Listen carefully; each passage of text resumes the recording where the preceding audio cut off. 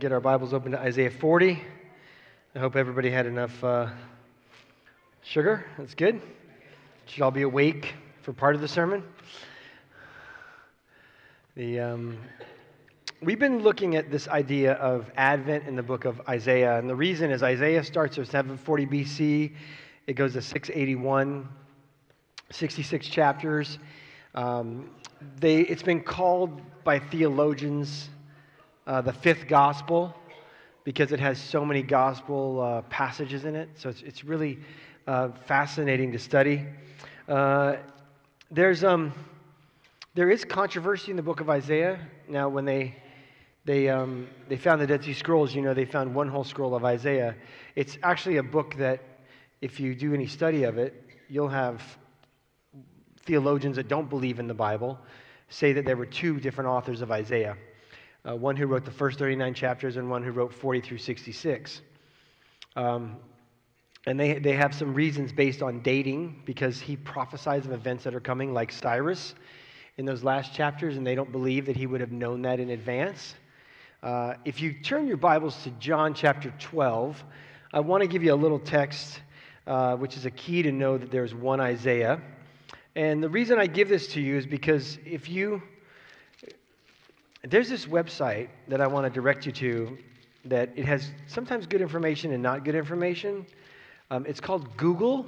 Yeah, so if you Google Isaiah authorship, it will give you the Deutero-Isaiah authorship argument. Because I did it yesterday, and I thought, I'm going to warn the people. If you do it, this is what you're going to get. And I'm going to give you the answer before you ask the question. So I'm going to go to John chapter 12. And there are these things that Jesus gives us in his ministry and his life that when you read the Gospels, you may not fully say, that's what he's talking about. But when you look back and you read them, you realize that he's actually answering an argument. And he answers the two authors of Isaiah right here. So I'm in John chapter 12, and I'm going to start with verse 37. It says, though he had performed so many signs before them, if they were not believing in him. You hear people say, man, if somebody got, raised from the dead, or we had a massive healing, people would just turn and believe in Jesus. Well, they didn't in his time, and they wouldn't in our time. This was to fulfill the word of Isaiah the prophet, which he spoke. So verse 38 is a direct quotation of Isaiah 53, verse 1, which is in the last portion of Isaiah. Lord, who has believed our report, and to whom has the arm or the Messiah of the Lord been revealed? Verse 39, for this reason they could not believe, for Isaiah said again. So then he quotes Isaiah again, the same Isaiah, in verse 40, which is Isaiah 6:10. He has blinded their eyes and hardened their hearts, so that they would not see with their eyes, nor perceive with their hearts, and be converted, and I heal them. Verse 41, these things Isaiah said because he saw his glory in Isaiah 6, and he spoke of him. So Jesus tells us very clearly that there's one author of Isaiah, and he wrote chapter 53, and he wrote chapter 6. So if you do go on that website, and you do look up the authorship of Isaiah, remember John chapter 12, verse 37 through 42 answers the question, even if you don't ask. And the importance of that is this, is that God says very clearly, I'm going to tell you the future. And you can actually look at these events and fact check to make sure they come true as I've prophesied. When I was in high school, somebody handed me a book of a man who purportedly prophesied of events. And so I read more of it than I wish I had. All his prophecies were very ambiguous. When you read the Bible, the prophecies are very specific. He says, Bethlehem Ephratah. Just so you know, it's Bethlehem in the southern kingdom. It's not the one that's up north. There's one coming from you, a ruler. That little town of Bethlehem. He says, O Zion, your king comes to you lowly on the foal of a donkey. Really? The Messiah is going to come in on a donkey? Zechariah 9:9, he rides into Jerusalem a week before his crucifixion. Anyway, Isaiah does the same thing. He tells the people here, after there's been a whole thing with King Hezekiah, which happens in the end of kind of 37, 38, 39, in the Babylonian captivity, that kind of stuff starts to happen, or he prophesies about it, what's going to happen with the king of Babylon. And he says in verse 40, "Comfort, O comfort my people, says your God." The first thing God tells us is he's a God of comfort. And all of us face worry. We face things that we're concerned over. We face things that wake us up at night or keep us up at night. Anxiety is common to the human condition. And these people would have been no different. And he says, comfort my people. Speak comforting words to them. And this is where you find comfort. It's not in, a hobby. It's not in necessarily a group of friends. If they're believers, they can help you. But it really is in the Lord, right? How do you find comfort? It should be in the Lord. The Bible tells us in 2 Corinthians, which we are going through on Sunday mornings, and we'll get back to, which I'm looking forward to. Let me just remind you who God is. In verse 3 of the first chapter of 2 Corinthians, he says, "Blessed be the God and Father of our Lord Jesus Christ, the Father of mercies, the God of all comfort." Hey, Jerusalem, you're going through some hard times. Comfort's found in the Lord, who comforts us in all our affliction, so that we'll be able to comfort those who are in any affliction with the comfort which we receive ourselves, are comforted by God. You can help somebody and you can comfort them because you've been comforted by God. It starts with God and his comfort. And he says, "Comfort my people. Comfort, oh comfort my people," says the Lord. Don't worry about the future. It doesn't mean don't plan. It says don't worry about it, right? People are, they're so upset about the future. What's happening next year? And then they mention conflicts around the globe. There's a lot of conflicts. If you want to get concerned, you can start to look around at different geopolitical conflicts, and they're out there. They can get you worried. There was a meme going around the internet during COVID, which I mentioned to the prayer group this morning, which I thought was hilarious. It's this reporter talking to these two Mennonite guys wearing straw hats, and they said, "Is your community scared about COVID?" And they said, "No." And she said, "Why not?" And the one Mennonite guy, because they're pretty outspoken, says to her in response, "We don't have television." Which is not a bad thing, right? Sometimes tuning, like shutting off the noise, just getting alone with the Word, that's a good thing to do. Because the noise is meant to make you anxious. If you know anything about the news industry, if it bleeds, it leads. You've heard that before. Like, it is meant to increase your anxiety levels, okay? And so I'm very selective with my news sources, and that's because, Jesus tells us not to worry. In the Sermon on the Mount, he says this about worry, and I just want to remind you of this as you go into Christmas, because there's always stuff, whether it's money or relationships, or there's always things to worry about. And he says this, "For this reason," Matthew 6:25, "I say to you, do not be worried about your life, what you'll eat or what you will drink," because that was a daily struggle, right? They'd go work for the bread that they could eat that day. "Nor your body as to what you'll put on." They were concerned about their clothing. "Is not your life more than food and the body more than clothing?" And then he compares us to creation. "Look at the birds of the air. They do not sow nor reap nor gather into barns, yet your heavenly Father feeds them. Are they not worth much more? Are you not worth much more than they?" Of course we are. "And who, being worried, can add a single hour to his life?"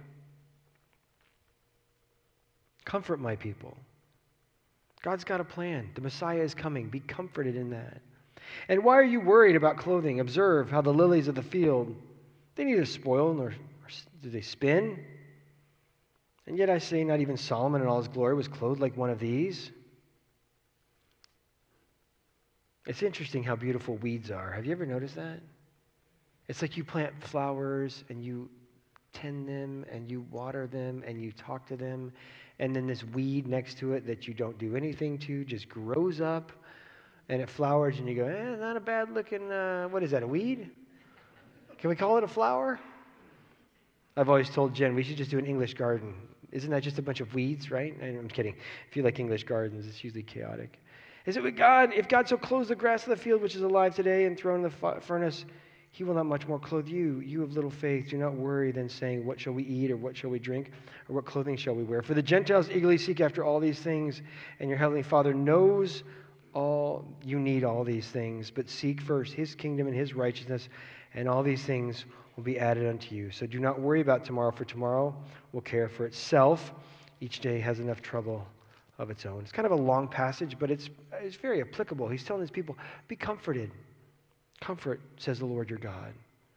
And then he says this, he says, speak kindly to Jerusalem. Speak kindly. God's a God who reveals. He's a God who speaks to us. He's a God who is a God of revelation. He's not hiding. He's not trying to trick you. He's not taking the message and obscuring it. You do not have to learn Hebrew, Aramaic, or Koine Greek to study God's word. Do you know that? Right? If you talk to a Muslim and you say, I have this question about this passage in your scripture that says a woman's testimony is worth half of a man's, well, their out is always you need to read it in the Arabic of the 7th century. And most Muslims don't speak Arabic from the 7th century. And many Muslims do not even read Arabic, if you know anything about Islam and the nations that they're in. We don't tell you that. We say this word is the word of God. And it's been translated into your language so you can understand it. Because God's a God who is a God of revelation. He's not trying to hide. He's not trying to obscure himself, okay? Look at nature. I was talking to some people about in 2006, when we were living in Western New York, which some of you know this story. We had kind of a weird set of events. We had lake effect snow, and if you've ever been around lake effect snow, it can just come and hit you. And we had, I don't know, about 10 inches of snow, something like that, just dump on us. But it was in October. And in October, the trees were not stripped bare yet. They still had their leaves. So what do you think it did to the power in our community? Oh, it was out for days, right? Why? Because God sends the winds to knock the leaves off the trees before the snow. If that gets out of order, it takes, a million people and puts them at a standstill. See, God has everything in control. He's overseeing everything. He reveals himself to us even in creation, right? But in the Word, that's called general revelation. He reveals himself to us specifically because he says, speak kindly to Jerusalem. Call out to her that her warfare has ended. And her iniquity has been removed.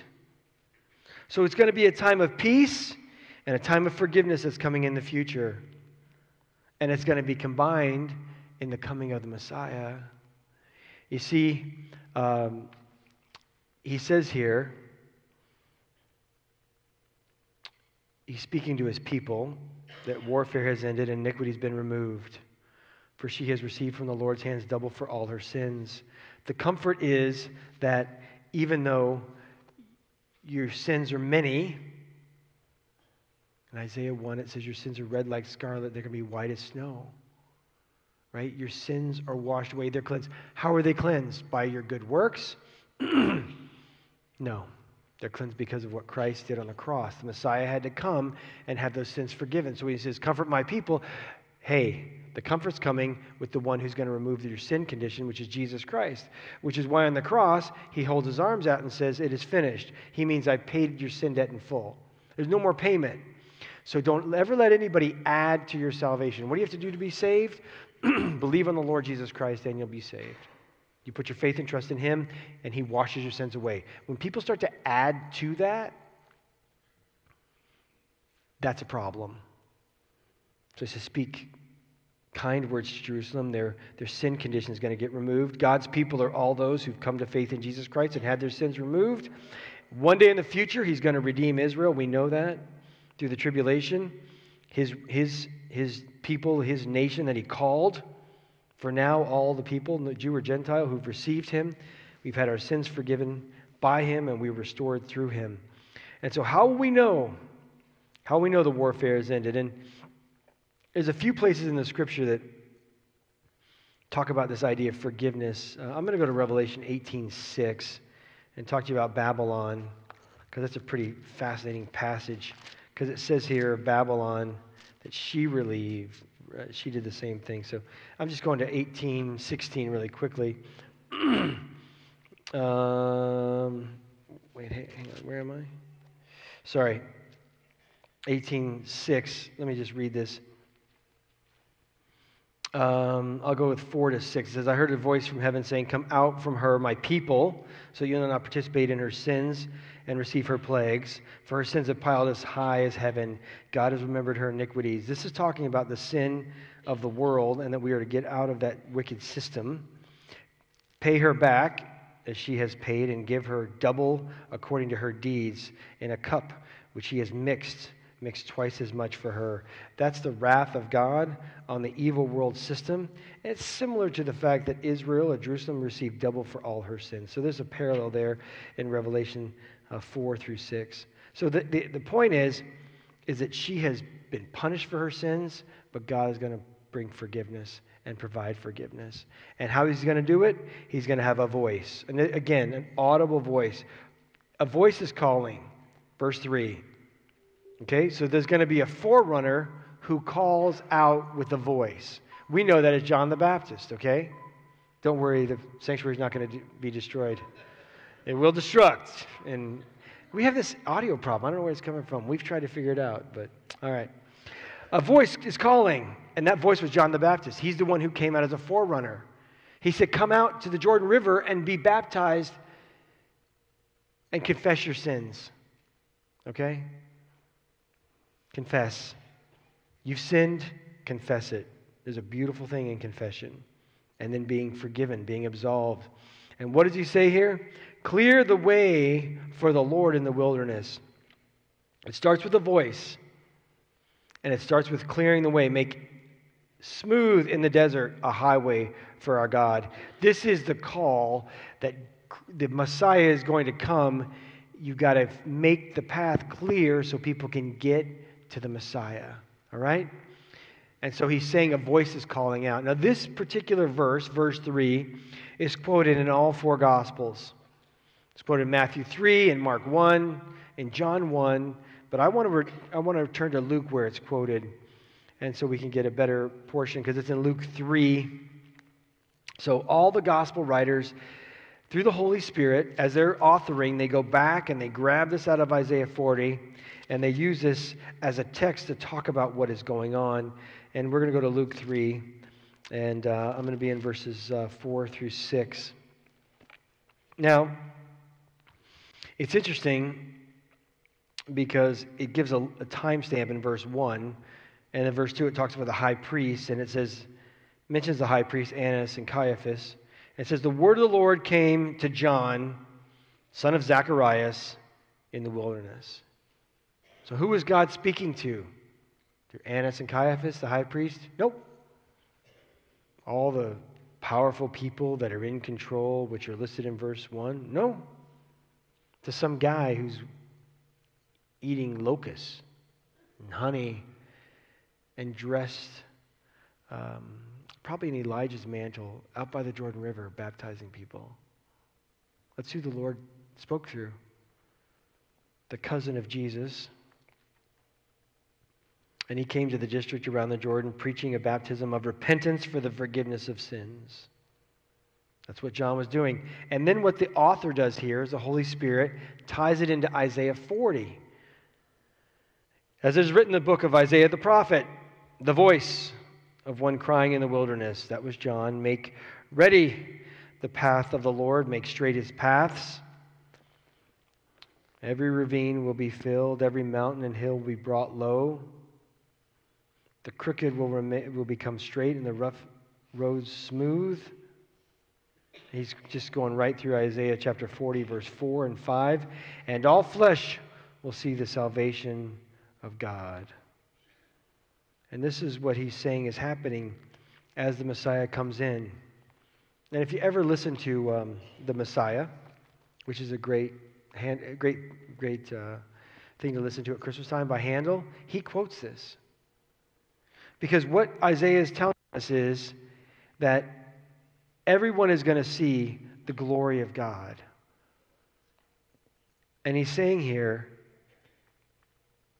take every rough place and make it crossable. Let every valley be lifted up. Let every mountain and hill be made low. Let the rough ground become plain and the rugged territory a broad valley. Why does that say that in verse 4? Because the voice is calling out, repent, the Messiah is coming. And then he's saying, the Messiah is here and he's for everyone.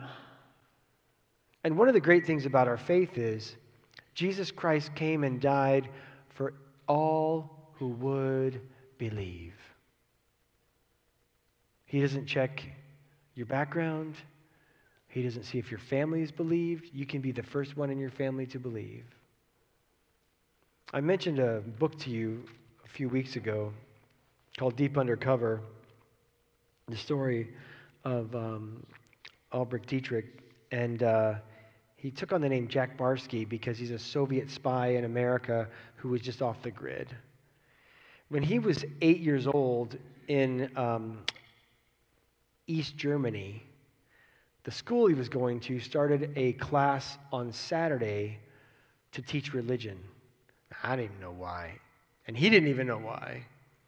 But his father, who was an ardent atheist and communist, banned him from going to that class. And there he was as like a little 8-year-old. He went to the window because he didn't know anything about God and he wanted to hear about God. And so he would sit outside that class and listen because he didn't know anything about the Bible. He never read the Bible, didn't know anything about it. Fast forward, he becomes a Soviet spy. He's very decorated in academia. He becomes a professor, becomes a Soviet spy, comes here, lives off the grid, reports back all the time to the Soviet Union, and ends up, when the wall falls, he kind of, just before the wall fell, he got disconnected from the Soviets by faking his death. You got to read the book. It's really cool. And he's got a quite high-paying job. He's got some relational problems. And he interviews a lady who's from the islands. And she said she was a Christian. And so he starts meeting with his assistant once a week. And she starts teaching him the Bible. And then she invites him to church. And there's this Soviet spy who's German, speaks Russian, really loves America and the freedom, sitting in church. And one day when he heard about the gospel, as a man in his 60s, he comes forward and receives Christ. That's how the book ends. The book ends with him coming to faith in Christ. Like everything that went on in his life, all the way back to 8 years old, he was trying to listen. His dad said, you will never go there again. The Holy Spirit was drawing him his whole life, protecting him. And he weaves at the end of the book, he takes all his life events and looks at God's sovereignty and how God took care of him and protected him and looked after him and brought him to a place and to a person who shared the gospel. You see, this is a thing, when the Messiah comes, it's for everybody. You may look at somebody and go, oh, that person can't be reached. They're a Muslim. The Lord has reached many Muslims with the gospel. Many. Oh, that person's an atheist. They don't believe in anything. The Lord has reached many, many atheists. I listened to an atheist this week talking about a number of things. And he was on with Jordan Peterson, and at the very end of the podcast, Jordan kept talking about God and church and the importance of God and church. And he says at the end of the podcast, he goes, and he's British, so he's condescending. They do that so well. You can laugh. They do. And he said, I'm a bit of a lapsed atheist, Jordan. Because he brought up Scottish Presbyterian as an adult man, is now coming back, trying to figure this stuff out, and he's going back to church. See, you got to take a long view with people, because people are super broken, okay? Like we just are. We're brought up in a household, and we leave that household, and we spend the rest of our lives trying to muddle through what we were given in that household and how to live out life. And the only truth I can ever find in this world is right here. And I see in this book, I see a God that is constantly speaking and reaching out to humanity to see them come to him. But not everybody comes, and there's a lot of reasons why. But the interesting thing is, he says, the glory of the Lord will be revealed, and all flesh will see it together, for the mouth of the Lord has spoken. Like, God is a God of revelation. He's a God that this Christmas, to your unbelieving friends and family, he is speaking. Will they listen? It could be this year. It could be next year. If you know anything about God, he plays the long game with people. Okay? If you're like some of us, I would say me, I'll use myself as a bad example. I like stuff getting done, and I like getting done quickly. And God looks at a situation and goes, this will be years. He plots along and reveals himself and reveals himself and reveals himself. And that's what he's doing when the Messiah comes. The Messiah is going to come and reveal himself to people, to show he is the Word made flesh, full of grace and truth. Boy, don't we need that? We need to know what's true. What's true? The Bible's true. The Bible's true. What's grace? What's grace is, hey, you can't actually live up to this. You're not perfect. I hate to tell you that. If you think that's an issue, talk to anybody who lives with you, okay? They'll tell you, you're not perfect. But there's one who is, and he died in your place. He died in my place. And he lives, right now he is at the right hand of God, ever making intercession for us so we can become like him. And he says here, it says, all flesh will see it together, for the mouth of the Lord has spoken. God is going to do this. He's not going to leave us without a witness, without a testimony. He sent his own son to die in our place. And since then, the gospel message has gone around the globe. And when you look, I just think it's fascinating. When you look at places that tried to outlaw Christianity, I mean, just what's happened in Russia. Just look at that. They were Orthodox. And then they had the white and red revolution. And then they became Soviets. And then they wanted to follow Marxism, which is always atheistic. And then that crumbled because it's not a worldview that has any staying power. And then what did they do? They went back to orthodoxy, right? One of my favorite athletes, they asked him, and he's a very, very decorated athlete. They said, what's the highlight of your life? And he said, having my son dedicated to the Lord. He's Russian. He's Russian. And he says, when I'm at home and not traveling, I'm at church on Sunday with my wife and family. The Lord is always reaching, okay? You may look at a situation and go, oh, there's no hope here. There's always hope. As long as somebody has a breath and there's our God, there's always hope. The voice of the Lord calls out, and what's he say? What shall I call out? All flesh is like grass, and the loveliness is like the flower of the field. This is something, we were talking this morning about just the glory of God and how the world's going to see it. He says that in Habakkuk 2:14, that all the world's going to see his glory. And yet we look at humanity and we do so many wonderful things, but our flesh is like grass. I mean, COVID revealed one thing, and John MacArthur said it before other people did, which I'll give him credit, and we talked about it today in prayer. COVID revealed people were super scared about dying. Okay? And trust me, I'd like to live as long as God will let me. But the word says what? It's appointed to a man once or woman once to die. Like, we have an actual appointment for our death. We don't know when it is, but we have an appointment. And God's going to take us to be with him when he's ready. So as Christians, we should not want to die, but we should not be afraid of death. I know one who conquered the grave. He says, all flesh is like grass. The grass withers, the flower fades. When the breath of the Lord blows upon it, surely people are as grass. The grass withers, the flower fades. I love this verse. But the word of our God stands forever. You know, in 1 Peter, when Peter's given this revelation of God to write out this book, he's given this, and it's so beautifully articulated. I'm going to go to 1 Peter chapter 1 and read a little bit for you.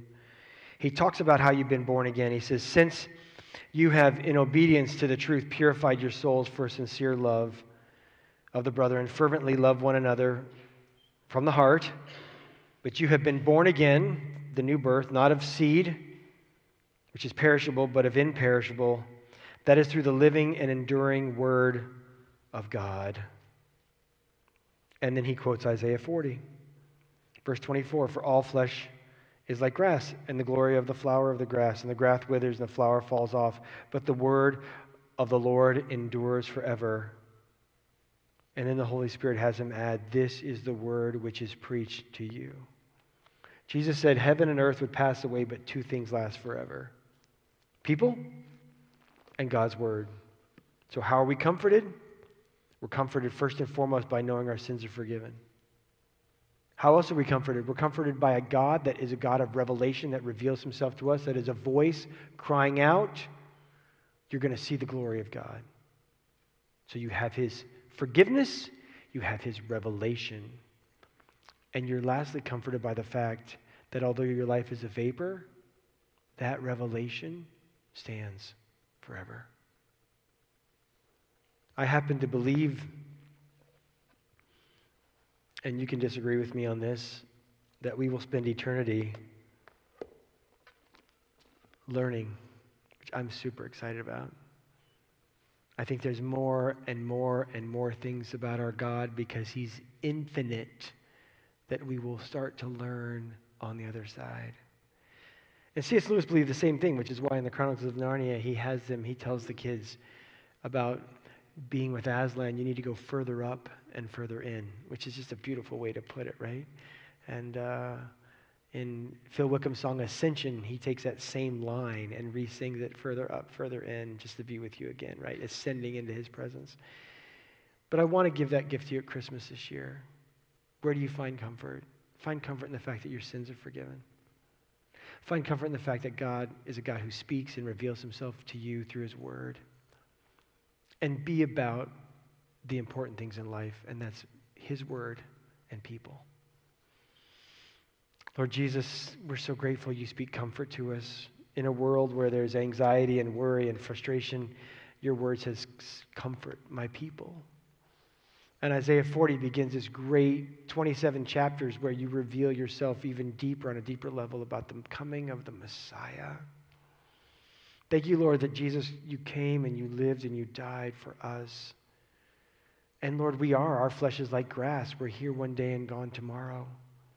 But you came from heaven to redeem us so that we would be fashioned in your image, Lord Jesus. So we ask in your name and for your sake that you glorify yourself in us through your living and enduring word. And we ask this in Christ's name.